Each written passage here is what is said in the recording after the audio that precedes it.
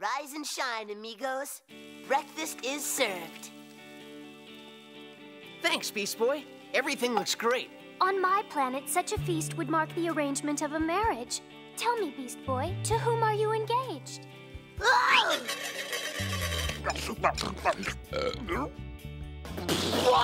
That's not eggs, that's that tofu stuff! That's not even real milk!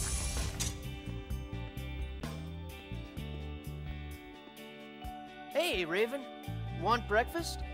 It's good. Wakey, wakey, tofu, eggs, and bakey.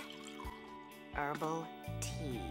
Come on, just one little taste. You could use a little food after the way you cook Dr. Light. No!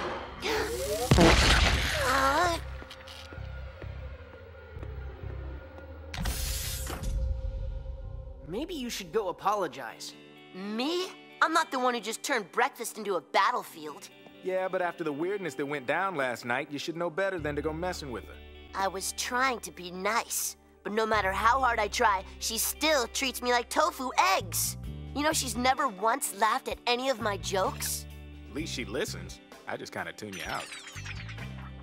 Raven is complicated. There is much about her we are not meant to understand. Then how are we supposed to deal with her? How can we even trust her? I mean... She's our friend. What more do we need to know?